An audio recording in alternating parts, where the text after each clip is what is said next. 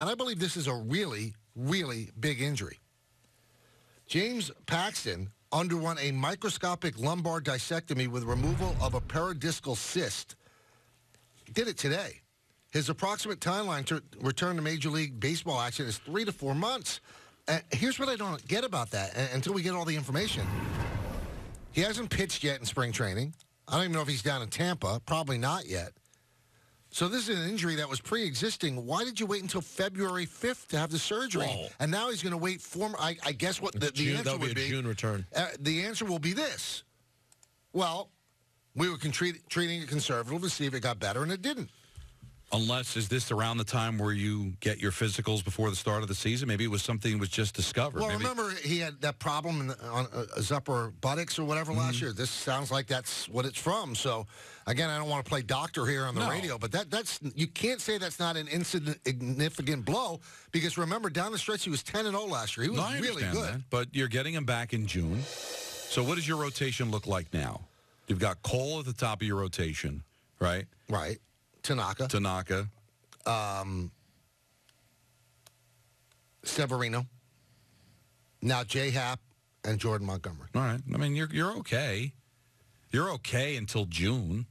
I mean, I don't care. You can't sit there and tell me if the Yankees are, I don't know what the record would be. Let's say they're 15-30 in June. You can't blame that on Paxton. You should be able to survive it. Montgomery is a guy that belongs in this rotation as a fifth starter. You should be able to survive it. You tell me he's out for the year, I could see you're a little concerned about it. But if he's pitching in June, which means you're going to have him healthy for the entire second half of the season. And then you'll also have Domingo Germán join the rotation. We don't. Do we know? At some point. I mean, he's going to. They've given a suspension, right? How long was it? A couple of months?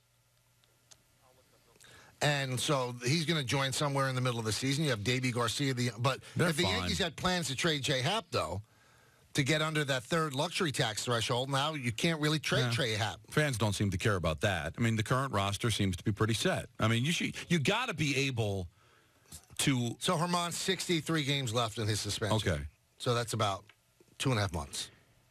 If you're a baseball team, Michael, you have to factor in injuries to your starting rotation. It just makes sense. I mean, how often do you go through the entire year without somebody of your top 5 in the rotation going down and going on the disabled list for a significant amount of time? So it just happens that it's going to be at the start of the year.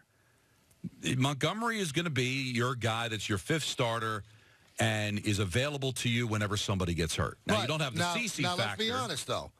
Your fourth starter would have been either Tanaka or Severino.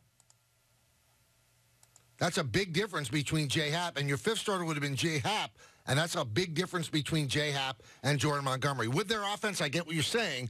It shouldn't be something that derails them, but you can't say it's an insignificant injury. It's significant. Well, it's significant seems strong, Michael, because you're going to lose guys in your rotation. You can't expect everybody to go out there and make 30-plus starts. You don't expect to lose them in spring training. But I'd rather lose. I would rather lose them till June than find out in September I don't have them for October and a playoff run. I mean, I think the Yankees. Listen, you never know. Obviously, that the Rays might actually be better. Maybe Toronto gets there a year earlier than we expect. But this is a team that I think is the odds-on favorite to win the division. You can't let. What would he have been? Your third starter? Who? Paxton. You got second or third. Second or third starter. Sit there and say significant means that it's gonna hurt you. You're not gonna be where you want to be in June because of that loss, and I think that's a little bit of hyperbole. I think that they can survive this easily. They've got an offense that should be able to win some games. If you told me he's not available for the postseason, then that's significant to me. If I have him pitching for me in June, I'm good. I think you're underselling it because if he misses half the season, right, 3 months. Well, that's not. But now you're extending. No, it's 3 to 4 months. So 3 to 4 months from now, put him back June 1st. Yeah, but he's got to get ready too. So let's just say a liberal interpretation what he's going to come back midseason. Okay. So he's going to miss 15 starts. So those 15 starts are now being taken up by Jordan Montgomery, who's a nice pitcher. He's not James Paxton when James Paxton's dealing. That's a big deal. I'm sorry. No, because how many starts are we talking about? 15. All right, 15. They make 30 starts All right, season. What can Paxton be in those? What will the Yankees' record be with Paxton making all 15 of those starts? 15-0.